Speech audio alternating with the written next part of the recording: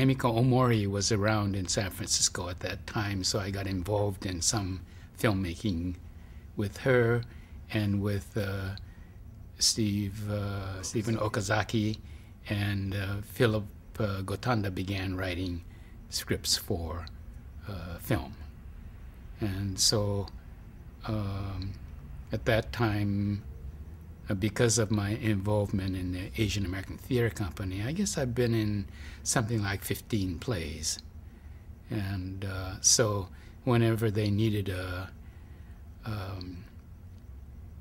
immigrant generation or a Manong, you know, I played Filipino parts, I'd have to go to my friends' houses and go with them to churches and stuff like that to get some feel for the Filipino immigrant, because they're quite different from Japanese Americans.